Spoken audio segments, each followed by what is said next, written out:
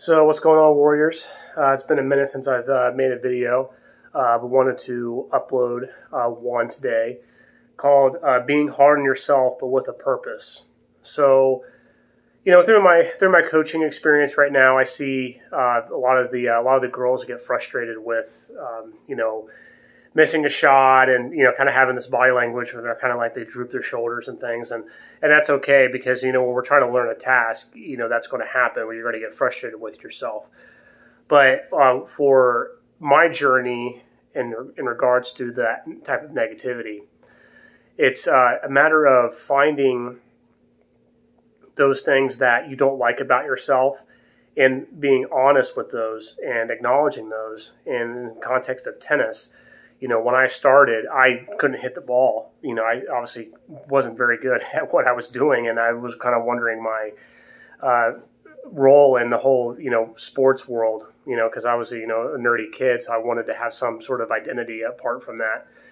But so when you are going through your journey and trying to make decisions and work through certain situations, you have to be hard on yourself, because you can't coddle yourself and be like, oh, well, okay, it's all right, it's all fine. Sometimes it's not fine.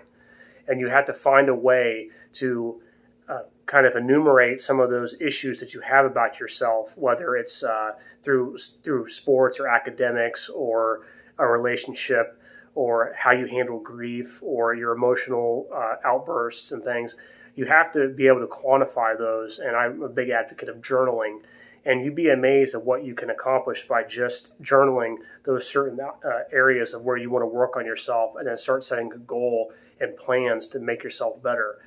So, and in order to really figure out what you don't like about yourself, obviously you have to live your life and go through your life and realize, are you seeking external validation in a sense of where whenever you engage in a task, everyone else is kind of laying accolades on you and saying, oh, you're so great and you're so amazing? Or are you trying to find internal validation where if there was nobody else around and you were just out on court and hitting serves and you hit 5 of your best serves of your life and there was no one there to witness it, but before you're in your mind says, I can't serve, I'm nobody, like I can't do this, but then you prove to yourself that you can. That's internal validation. And internal validation is the path of most resistance. It's too easy nowadays, especially with social media and YouTube and other things, to have all these things and all these people external to your experience say, oh, you're so great, you're so amazing. And this happens at the highest levels of tennis and highest levels of sports, where you see your heroes and they're hitting these amazing shots, like Roger Federer or Diego Schwartzman or these guys, Nadal, and they do these amazing things. You're like, wow, they're incredible. But I tell you, when Nadal loses a match, it eats away at him and his mind.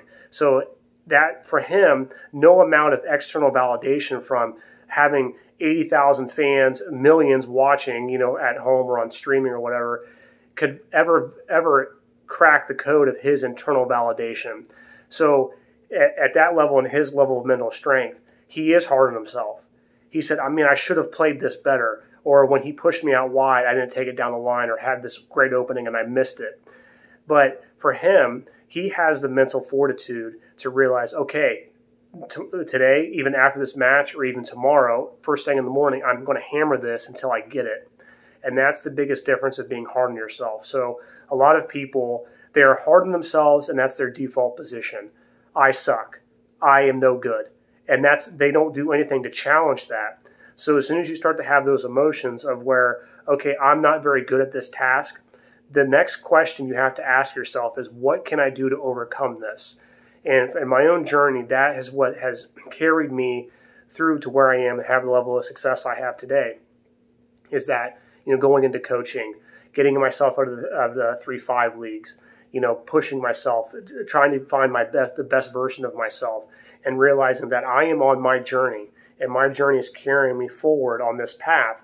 And I have to trust that no matter if there's 1 million people who see this or there's one, me, I have to be the one to validate that. It can't be anyone else.